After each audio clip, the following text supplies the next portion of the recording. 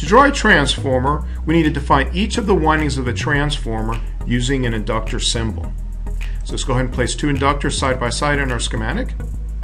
If we want to see the phase dot of these inductors, we can right-click on the inductor symbol, check Show Phase Dot, click OK. And we can then also reorientate and move and position these as we need to in our schematic by using the rotate and or mirror command to lay things out the way we want in terms of the phase dot. We may also need to go ahead and move some of these symbols and values around just to kind of line things up a little bit. And once we've done that, we can now then place it in the slot I've already pre-drawn here before for the transformer.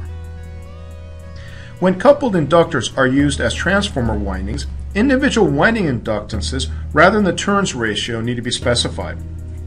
Therefore, the inductance ratio needs to be set to be proportional to the square of the turns ratio.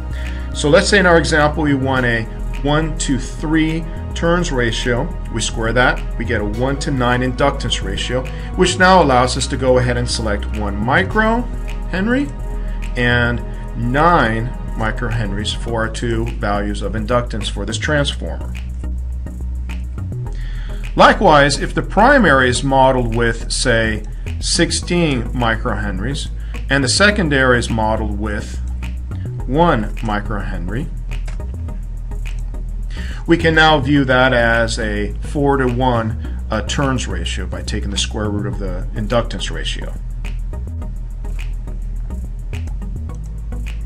Once you have drawn and defined each transformer winding as an inductor with the appropriate inductance ratio, the next step is to include a mutual inductance statement.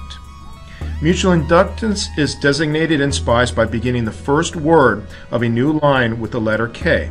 To specify the mutual inductance ratio for the inductors we have defined, we need to insert a SPICE directive into our diagram. So let's go and click the .op command on the menu.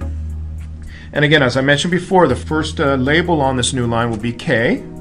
And then we need to define the inductors that we're using to simulate the transformer. So L1, in our case L2. And the last entry in the case statement is the mutual coupling coefficient. This is on a scale from 0 to 1, where 1 means perfect coupling between the inductors, in other words, no leakage inductance. Since leakage is usually not desired in a practical circuit, it's easier and truly sufficient to ignore leakage inductance by setting the value to 1, especially for your initial simulations, and then you can vary off from that if need be.